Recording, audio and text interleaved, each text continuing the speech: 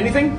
Got him. And? Tension sheet, inventor of Dave Lister, age 17. Damn! And he died tragically in a plane crash, age 98. 98? His own fault, apparently. He was making love to his 14th wife and lost control of the plane. Have you got any photographs? Well, not of that, no. No, I mean so I can go in and bring him back. Well, there's only one picture reference, but you're not going to like it. Put it on.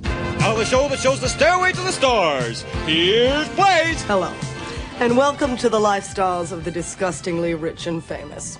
Tonight we'll be looking at the world's youngest billionaire, Mr. Dave Tension Sheet Lister. Behind me, Mr. Lister's English mansion. He had the whole building transported brick by brick from half a mile down the road just to get away from the neighbors. Now that's the kind of cash that opens anybody's legs. Gravel in his drive came from Buckingham Palace. Dave bought Buck Palace and had it ground down just to line his drive. This man has a wad so thick you could use it to beat whales to death. He calls his home Xanadu not in reference to the famous movie Citizen Kane, but as a tribute to the hit single by Dave D. Dozy, Bicky, Rick, and Tick. But Dave has musical aspirations of his own.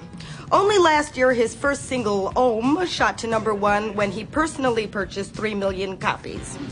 You'll never be short of an ashtray in his house. But like many people who appear to have everything, Dave's life has been tinged with tragedy. Well, actually, it hasn't, but we can only hope. Now, on to Dr. Bob Porkman, father of the condom that calls you back. Freeze, I've seen enough. What do you want to do? I'm going in. I'm going in to rescue him. Rescue him. It's my duty. My duty as a complete and utter bastard.